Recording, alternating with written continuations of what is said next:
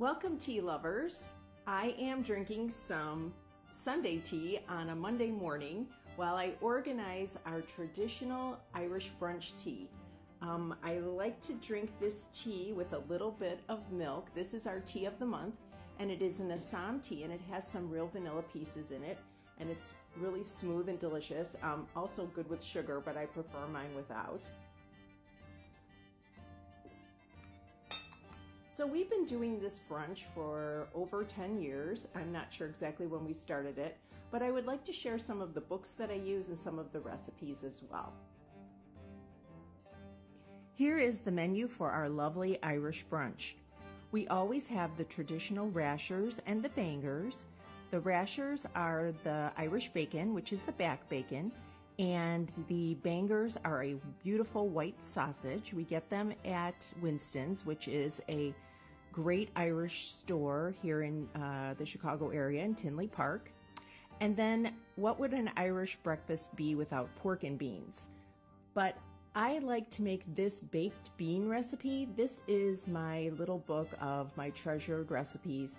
This was my Polish grandmother's baked bean recipe, and I do not have an ounce of Irish blood in me, but I love Ireland and I love St. Patrick's Day. So I use this recipe for the baked beans, and I'm going to be doing a video on how I make them as we get closer to the date, which is March 16th is the date of our brunch. This is the recipe for the creamy mushrooms that I use. We also grill the tomatoes. This is an Irish farmhouse cookbook. This book I've had for many, many years. You can still find it, I believe. It's not in print anymore, but you can find copies of it on Amazon, I believe. This is another great book. This is called Our Irish Grannies. This has beautiful recipes in it. We always serve scones with our Irish brunch, and there are a lot of great recipes in here. We always do a Dublin coddle as well.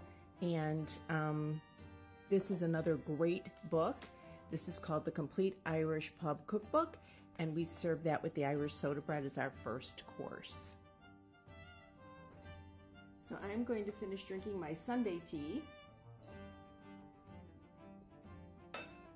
and making my list.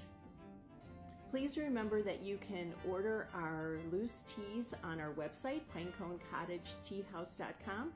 And also you can make reservations for the Irish brunch tea there as well.